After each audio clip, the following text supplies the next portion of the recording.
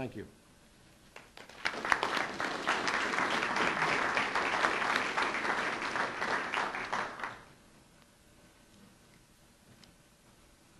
Following that, Bill, thank you. You're welcome. Following the trend, and this whole day is not about data centers, so don't get nervous if this is not on your dashboard at work.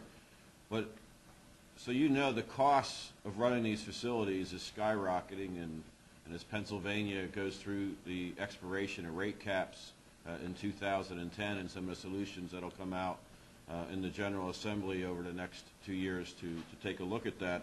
It's just a huge thing for companies and organizations and hospitals to take a look at in terms of saving money now in anticipation of Pennsylvania actually getting to the real world in terms of how electricity is priced.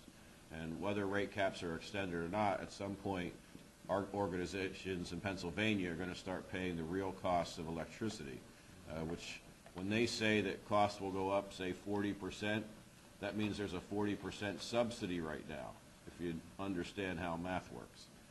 So that's what Pennsylvania is underneath right now, and that's going to change rapidly over the next 2 years.